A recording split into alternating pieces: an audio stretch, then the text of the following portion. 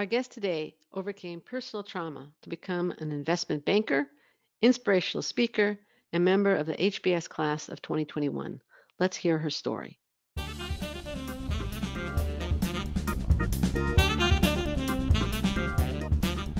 Welcome to the 311th episode of Admission Straight Talk, Accepted's podcast dedicated to graduate admissions and helping you approach the application process thoughtfully and successfully. I'm Linda Abraham, the founder of Accepted and the host of this podcast. My mission and passion is to help you show that you both fit in at your target schools and are a standout in the applicant pool. The result, you get a message one day that causes you to jump up and down shouting, "Yes, I'm in!" And not only in, but in at the best program for you. Today's featured resource is Accepted's upcoming live webinar, Get Accepted to Harvard Business School. During the webinar, I'll present a four-part framework for MBA acceptance and apply it to Harvard Business School. Attend the webinar to learn what you need to do to present a compelling application to Harvard Business School. The webinar is free, but you do need to reserve your seat. To register, go to accepted.com/311HBS. Our guest today is Ida Valentine. She earned her BA from UNC Chapel Hill in 2014, majored in business administration at UNC, and minored in Spanish for the professions. She joined Barclay's investment bank upon graduation, and today is an investment banking associate in Barclay's technology group. Her side career is speaking to children and adults about her experiences overcoming sexual abuse and the traumatic loss of her parents at an early age. Final piece of important information: Ida is about to join Harvard Business School's MBA class of 2021. Ida, welcome to Admission Straight Talk. Thank you for having me. My pleasure. Thank you so much for joining me today. Can you tell us a little bit about your background? Where did you grow up? What do you like to do for fun? Yeah, so I'm originally from Charlotte, North Carolina. I grew up dancing my whole life. So started dancing at the age of 3 and continued all the way through college, competing nationally. As you mentioned, I went to school at UNC Chapel Hill, so I am a Tar Heel, and majored in business and actually minored in Spanish as well. My brother did investment banking before me and kind of put the bug in my ear about what it was. And so I've been doing that, since graduating, since 2015, out here on the West Coast in Menlo Park. Absolutely love California, fell in love with California. Like a true Californian, I love yoga, especially on a nice day. Doing it outside in the park is definitely something that I love to do for fun. And then I also just love to get back in the community. I'm on the Leadership Council for SEO, which is a nonprofit. It helps underprivileged children get to and graduate college. I'm an alumna of the program myself, actually. And what's the acronym stand for? Seizing Every Opportunity. Nice. Okay. Yeah. Great organization that I work with. And I also volunteer with Rape Trauma Services out here in the Bay Area. I talk to high school students about my own troubles with sexual abuse and grief and how they can overcome the trauma, and also my own public speaking platform as well that I know we'll talk about a bit later. That's right. Okay. Now, for the last 4 years, or since you got bitten by that investment banking bug, you've worked in investment banking, I think almost all in Silicon Valley, and you focused on technology. What have you enjoyed most about your work? Yeah, I think the most exciting thing about investment banking, and probably the reason why most people want to do it, is that every day is something new. So when I was looking for what I wanted to do with my career, I wanted to do something that wouldn't have me bored within the first year. And you will never be bored with investment banking. So for me, I like that I get to work on M&A deals. I get to work on IPO deals. I get to work with internet companies, software companies, semiconductor companies. And you do all these things at such a young age that you get this kind of rush of, wow, at 21, at 22, I am doing something that I think is meaningful. I still remember my first deal that I did, like 21 years old, and you have all the late nights and you're working hard, you sleep deprived, you don't want to get yelled at, and the deal finally gets announced. And when you get to read the articles about that deal, that is a big feeling. And I don't know, another industry at such a young age, you get this feeling of, wow, I did something meaningful. So to me, I just love the workflow, the deal flow, and learning about different types of companies and different products. That's great. Now, you mentioned the long hours, and obviously investment banking is famous for long hours. How have you Yeah. handled those hours? You mentioned that you love to dance while also maintaining your speaking career, which we are going to get to. Yeah, it was not easy, especially at the beginning. So I started doing more formal speaking engagements probably a year and a half or 2 years into banking. So I'm still an analyst. I'm still in the trenches, working late hours. But I think the thing for me that kind of made it possible was that I was able to communicate to my team, well in advance of a speaking engagement. I have this going on this date. I will be away from my computer for, at least 2 hours, but happy to make that up on the back end. And it's not always the easiest conversation depending on what deals you're working with, but I think my group was very supportive, and especially at the beginning, it wasn't something that I was doing, every week. I was still an analyst, and that was my priority. But now that I'm an associate, I've had more flexibility. I have an analyst that is able to cover for me when I'm gone, and so it's definitely easier now because I'm a little bit more senior. And I think if it's something that is important to you, and you're able to portray this to your team in a way that doesn't, make anyone angry, you're still doing your job.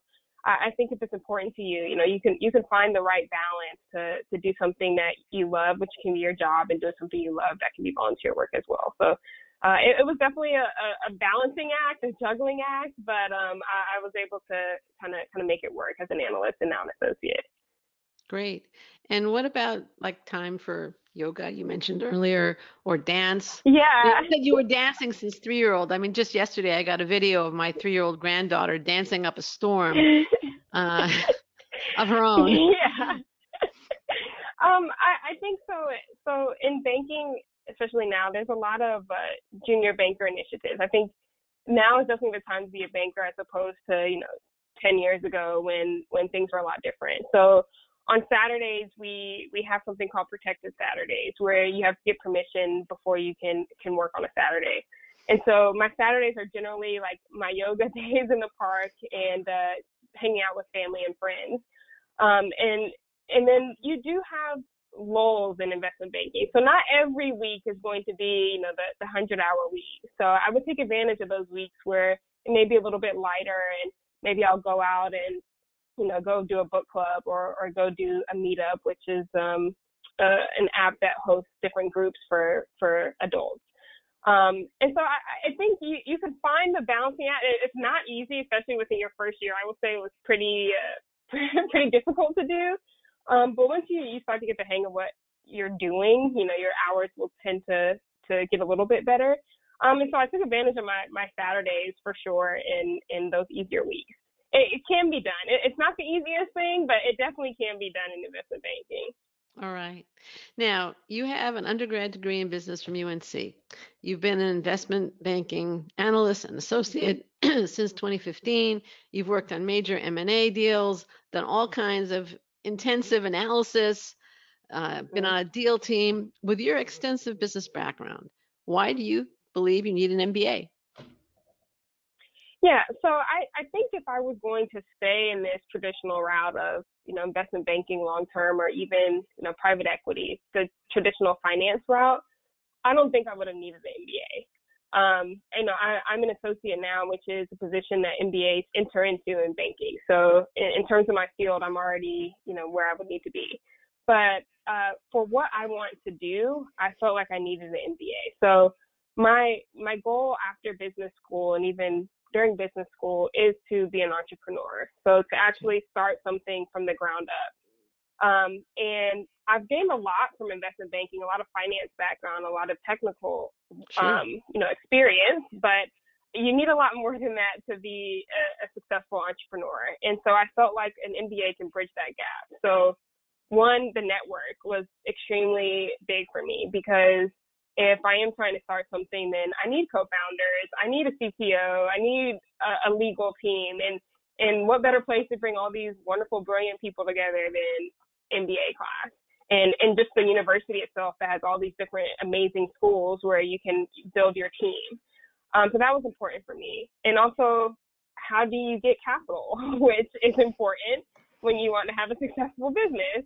Well, a business school is going to teach me how to pitch my company to VCs. It's going to host these competitions where VCs are coming to get talent from these great schools. And so this is another thing that was super important for me. And then I've never run a company. I've never been a CEO. And in the business school, I get to be a CEO every day in the case study method.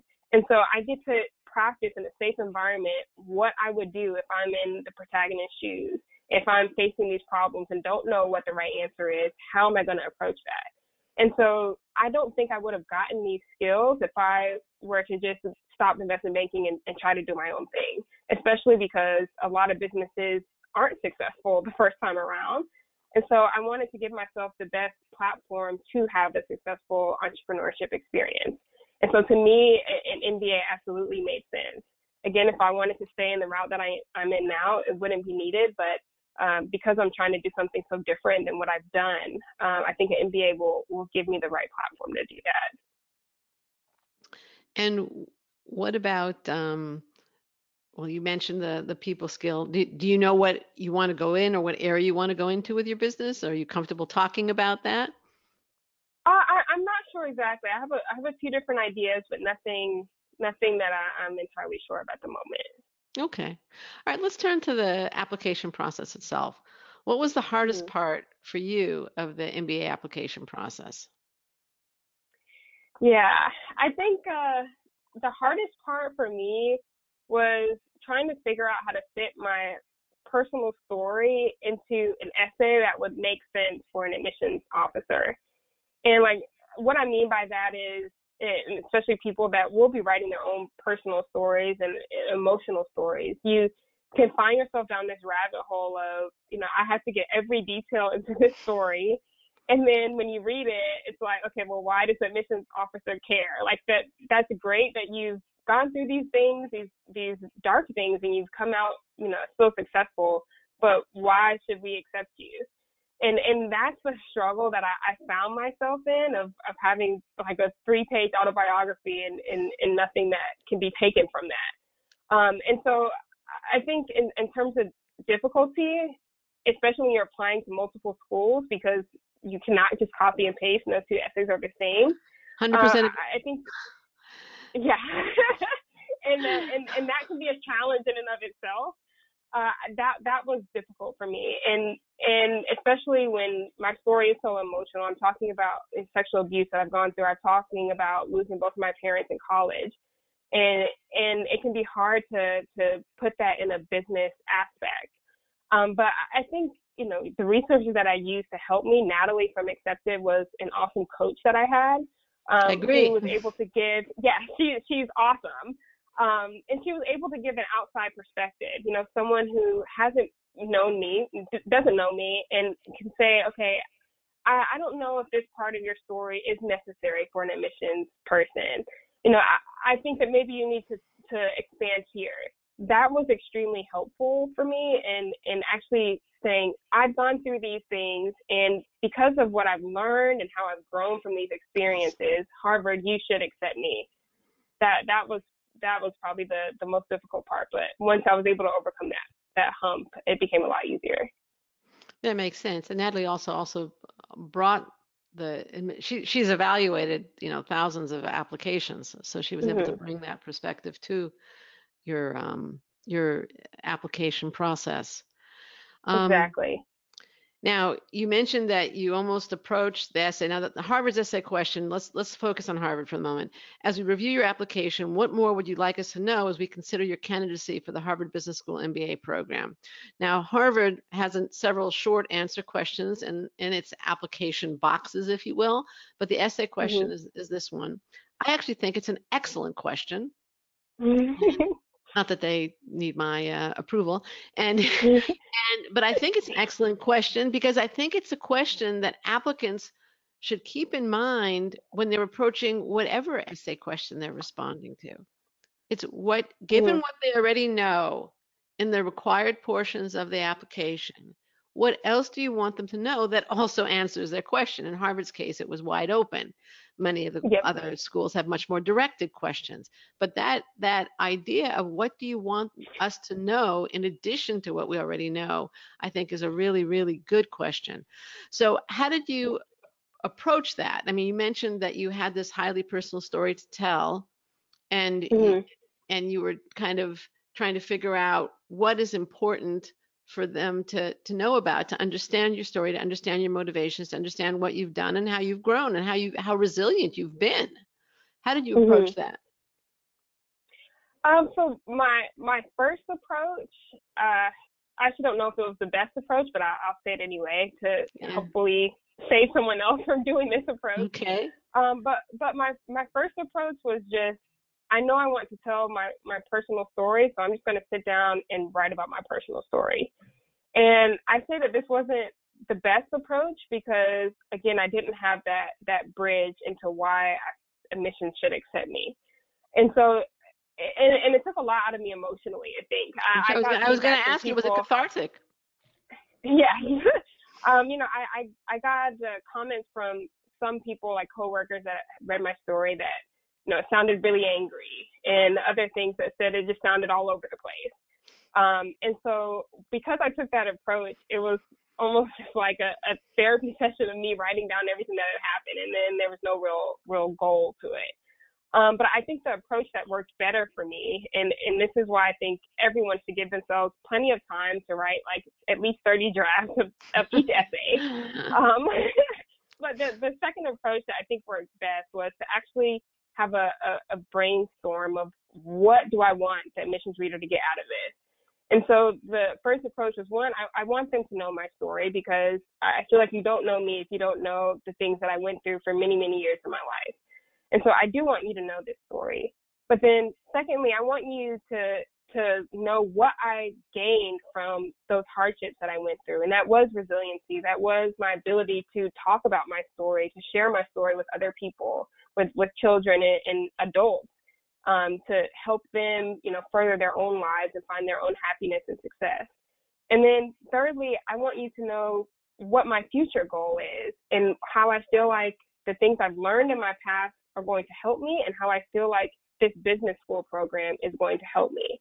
And I think once I was able to sit down and actually have a framework before just writing everything that I felt like people should know, it actually made my essay have a lot more structure. And it stopped it from being a 4 or 5 page essay about things that aren't necessary.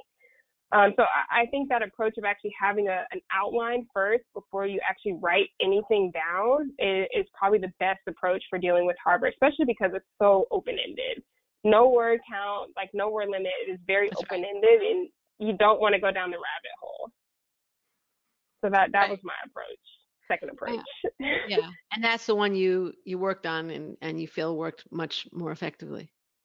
Yes, and I'm very proud of that essay now. If I could compare that essay to draft number 1 or even like draft number 7, the essay that I have now is a lot better. It A bit actually has tighter. a flow. Yeah. Yes. Yeah. Yeah. Uh, my parents are my father is deceased, but they're both Holocaust survivors. And Oh wow. my mother lost her parents at a very young age. She was one when she was 12 and one or 11 and one when she was 13. And Wow. my father was somewhat older, but he ended up in the Gulag in the Soviet Union in a POW camp, and the conditions were Wow. absolutely horrible. Um, and he never talked about his experiences. Mhm. Only like in the last few years of his life would he open up a little bit. He just didn't want to. My mother, Yeah. at the age of 88, started speaking to student groups. And she Oh wow. actually, yeah, she's almost 90 now, and she's still occasionally speaking. Not a lot, but That's she does awesome. speak about her experiences now. Um, but more power to you that you were able to speak about it both publicly, and again, we are going to get to that, as well as to write about it in a meaningful way, and to talk about how you've grown and how the resilience you've developed. I think we'd all rather not Mhm. go through difficult experiences that develop character and resilience. But unfortunately, that's Mhm. frequently where we get it from. Yeah. Yeah. Right. It's life sometimes. Yeah. Yeah, for sure. Now, how did you prepare for your Harvard Business School interview, which is known for being a very probing interview? Yes. So I first prepare by like printing out my application, not just the essay, every part of the application, Hmm. and reading it inside and out. I wanted to make sure that if they ask me any question about any short answer or any work experience, that I can talk about it in an intelligent way. So that Good. was like my first step, and I think that maybe sometimes people don't focus on those small questions in your application when you're preparing. So that was the first thing that I did. And then I also did mock interviews, and I did them with like any and everyone. So one with Natalie again, who was my accepted coach. But I also did them with coworkers who had gone through business school. They were asking me questions, and I did it with myself as well. So I had a list of questions, and I was literally recording how I was answering them, listening to them back to see, am I rambling? Do I like what I'm saying? Should I tweak it, or what should I do to make this answer better? And I tried to relax to prepare for the interview, which is not an easy thing to do. I don't think I managed to do that because it is like the biggest interview, at least it was, of my life. And so you're trying to go in without all those nerves, but I just had to trust the preparation that I did, and having Natalie there as well to help coach me through some of the things that I might get asked. It definitely helps, and I'm glad that I focused on the small parts of my application, because they did ask questions that they couldn't have asked any other applicant because it was so specific to my application. And so that was definitely, something that I'm glad that I prepared for beforehand, for sure. Yeah, Harvard is And famous for it that. is scary because they had two people to just oneself, so Oh, really? that also adds a little bit of a intimidation factor. But you just have to trust the preparation. What was the most difficult or memorable question you were asked in your Harvard Business School interview?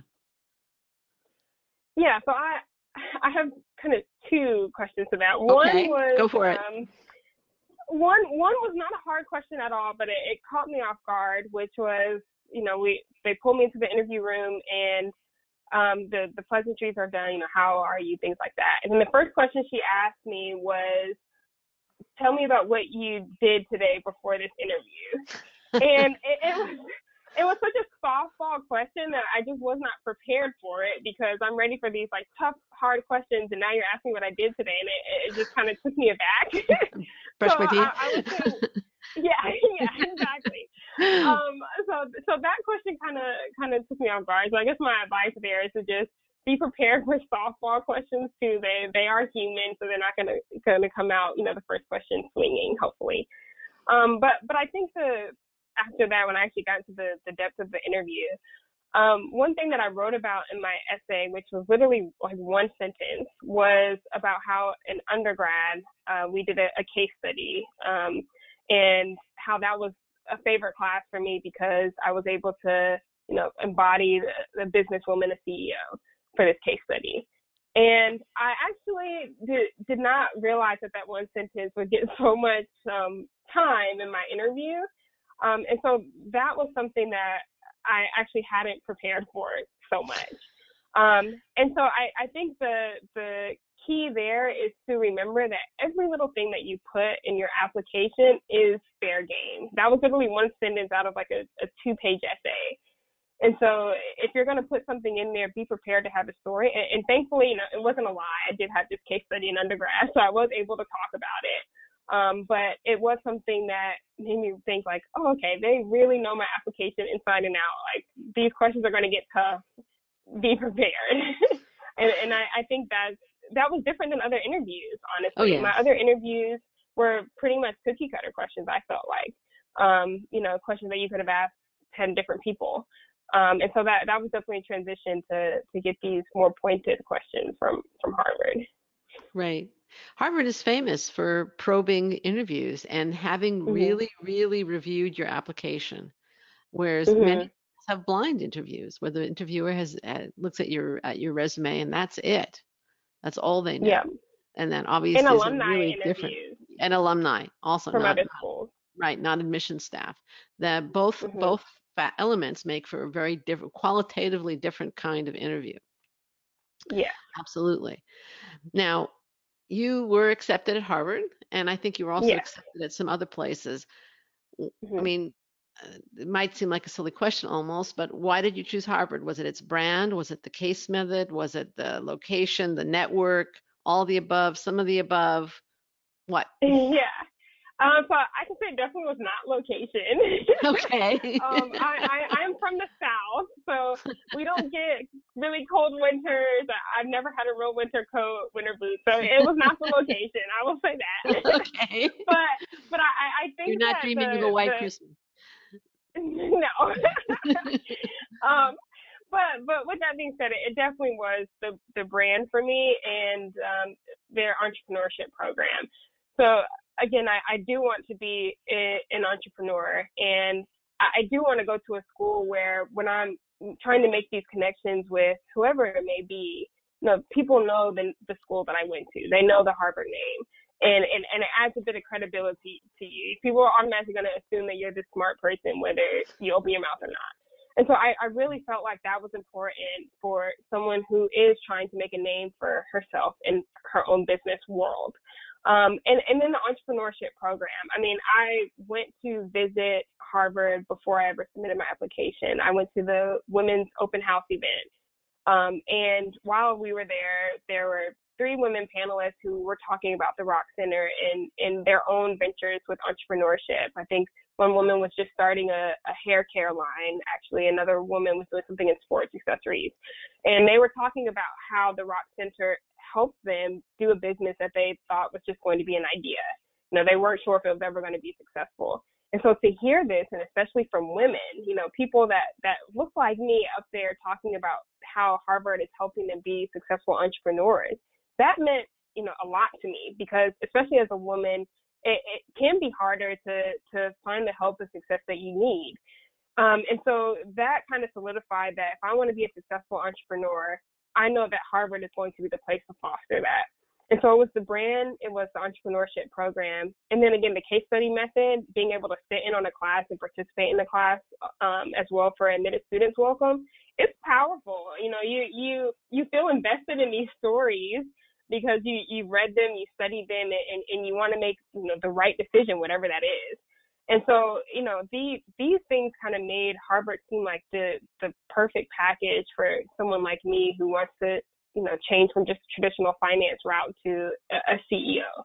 Yeah. And so it was definitely an easy decision aside from the location to go out to Harvard. I'm still a little nervous about the winter, but I'm sure I'll survive. My husband is originally from New York, but he went to school in Iowa of all places, which is actually colder than New Okay. York. And Oh. yes, and he talks about how there was at one point there was a student there, a foreign student, I think from Thailand or Burma, some very warm place. Mhm. And he said that the temperature got down to 65, and the guy was wearing a parka and complaining about how cold Oh. it was. Oh my gosh. you know, and even I know that's not cold. I'm from Los Angeles, Yes. but he was from a very, very warm climate, and as far as he was concerned, it was cold. So, he said somehow the guy got through the winter, so I'm sure you will too. Yeah. I hope I will. Yeah, for sure. Okay, let's move on and talk about your other career. Quite Mhm. different from spreadsheets and financial models. Your career as an inspirational speaker. How did you get into that? Yeah, so I kind of got into it first very informally. I didn't have a goal of wanting to be a speaker, but it was right after my parents passed. And to give a little bit of context, and I've touched on it a bit, but a bit of context, I was sexually abused growing up by my father for many years of my childhood. Worked up the courage when I was a sophomore in college to actually report my father to the police. Well, And as a result of these actions, my father killed my mother and then killed himself. Oh no. So, and this happened at 18 years old. So it's like your first step into adulthood, and you're trying to navigate it without your parents. So for me, my first kind of speaking engagement, which I use that term loosely here, was going back to my dance studio where I danced literally from the age of 3 till graduating high school. I went back to my dance studio and wanted to have a talk with the girls that were there. You know, I asked the owner, can I just have a session with them? And I just wanted to talk to them about unhealthy relationships because I really wanted to save them from going through the same things that my mom had gone through, or to stop anyone from ever feeling the feeling that I was feeling in that moment. And so that was kind of like my first step into it of, I think I can use this tragedy to help someone avoid this tragedy. So that was kind of the first like step into it. And it felt good. It was healing for myself, and I hope that it was healing for other people that were listening to my story. But then I decided, you know, I really want to do this, you know, more focused way. I want to make it a point to help other people. And so when I moved out to California, I joined Rape Trauma Services, and I'm one of their speakers. So with them, I go to different high schools in the Bay Area, and I tell them about my story. I tell them about my parents and how, you know, the conflict of loving and hating someone at the same time. You know, I love my dad. I also have hatred for my dad. How do you deal with that? And I talked to, you know, a few hundred kids at this point, maybe 500 kids now at this point. And I want them to know that if they are going through something the same way I was going through something, that they can find success. They can find happiness. You know, look at me. I'm an investment banker. I'm now going to Harvard Business School. You know, if I can do these things, you can too. And it will take work, but you can get there. And so I got into it really just wanting to help other people. I feel like if we talk about these things more, which we generally don't, if we talk about these things more, we can help save someone else from going through this same heartache and trauma. And I really wanted to reach a bigger audience now. So, you know, I was focusing just on high schoolers with Rape Trauma Services, and I decided to have my own speaking platform. So I created a website, idavalentine.com, super simple to remember. And with that, I've been able to reach even more people. So now I've been on panels about sexual abuse and trauma. I also talk about success in college and success in the workplace. I've gone to different colleges and talked about how I became an investment banker, how I'm going to Harvard Business School now. So my goal is just to touch as many people as I can and help them see that, you know, there is a life out there waiting for them, and that it doesn't have to be a defining factor of you are a victim or you're a survivor. You can be so much more than just, you know, a victim or survivor. So that's kind of my reasoning for trying to do more speaking engagements and helping people out with their own lives, the same way people help me with mine. That's quite an inspiring story. Now, some people Yeah. are crushed. I mean, it's an amazing story. Some people are crushed and broken by trauma. Some are made Mm-hmm. stronger. To what do you attribute your ability to pick up the pieces of your life after the horrible events that you just described and the loss of your parents, even though you had this very complicated relationship with your father? Mm-hmm. I mean, to what do you attribute that strength? Yeah, so I can give it multiple things. I think one, I did have a support system around me. So I have 3 older brothers. And when I first came out about the abuse, which I didn't do till I got to college, when I first came out about the abuse, my brothers are very supportive of me.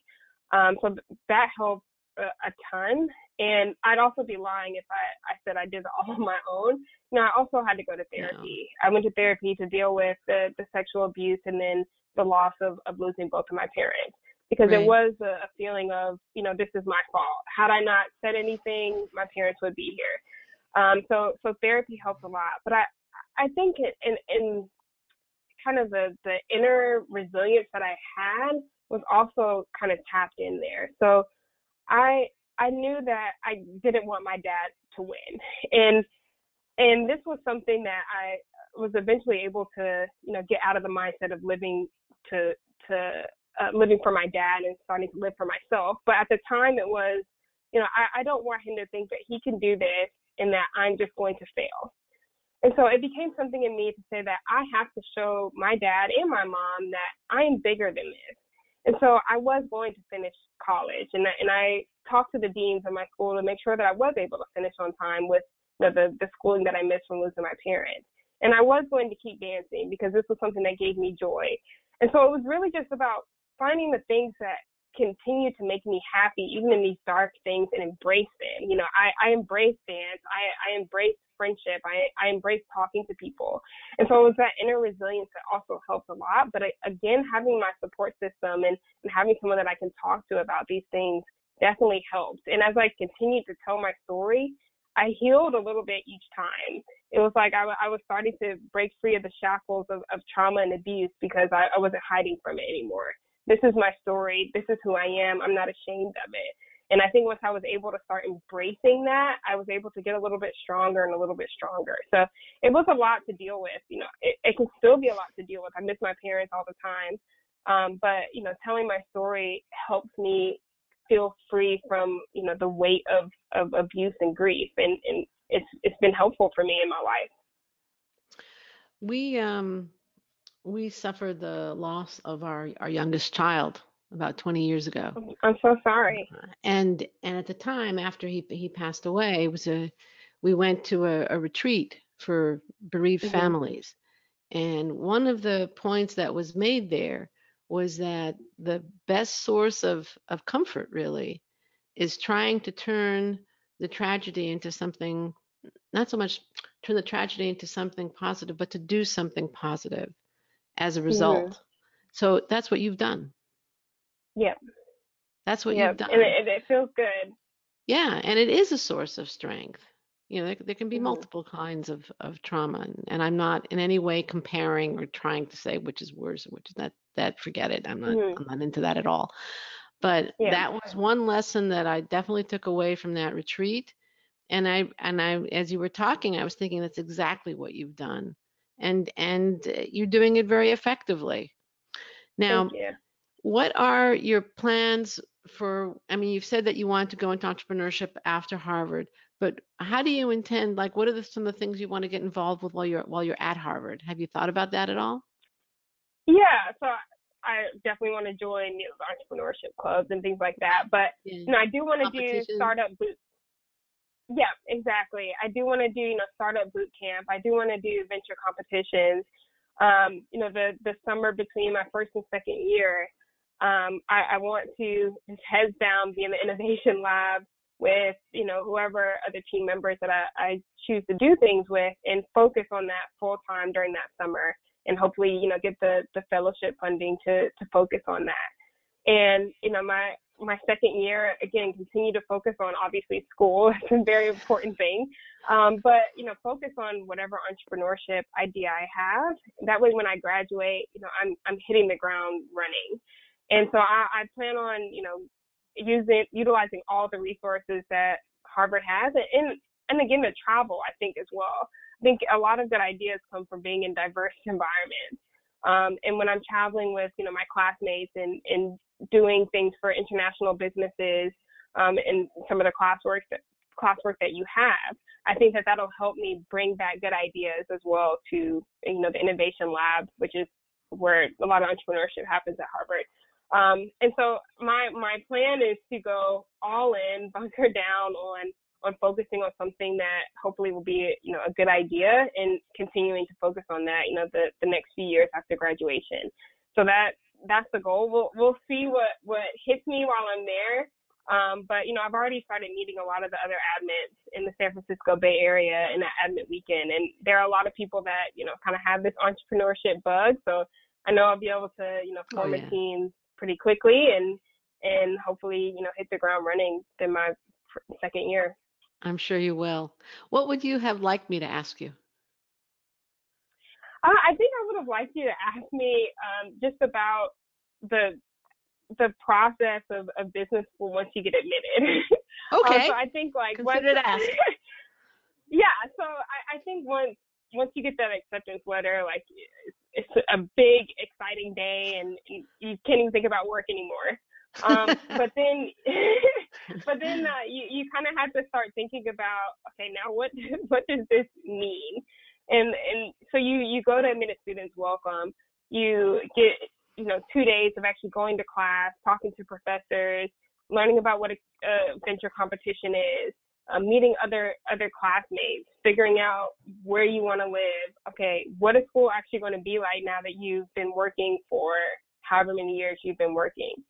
So one of the things Harvard has you do is take, I think, like 3 online placement tests.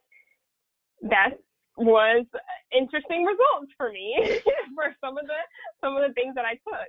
And so I think now that I've gotten through the process of, okay, I'm going to business school, the kind of transition part is how do you get back into that school mode? How do you start studying for econ again that you haven't thought about since freshman year of college? And so I think the transition for me, and I'm still trying to balance this, is now how do you turn this switch on, this school switch on?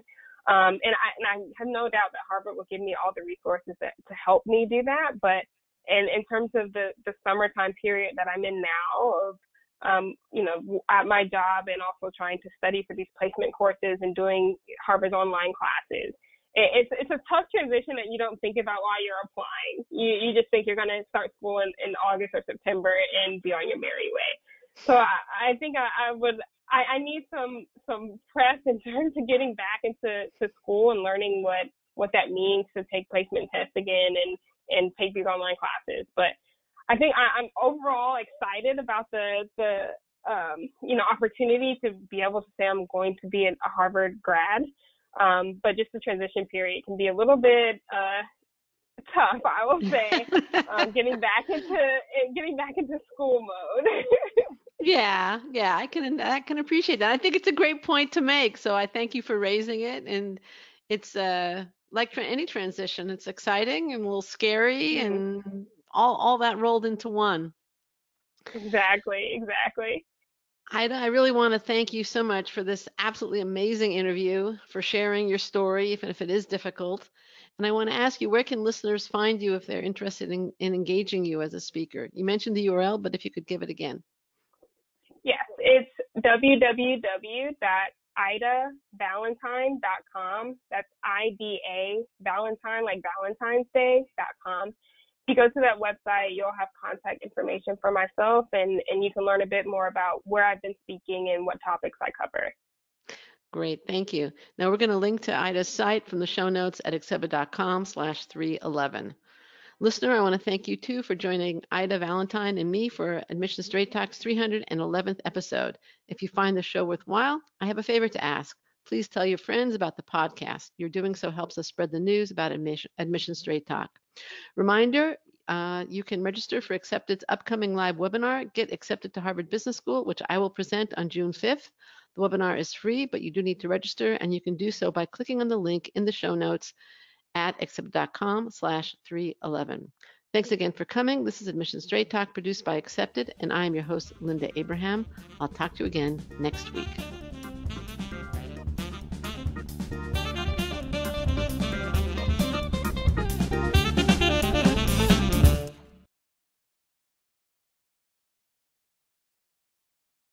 Our theme music is provided by podcastthemes.com.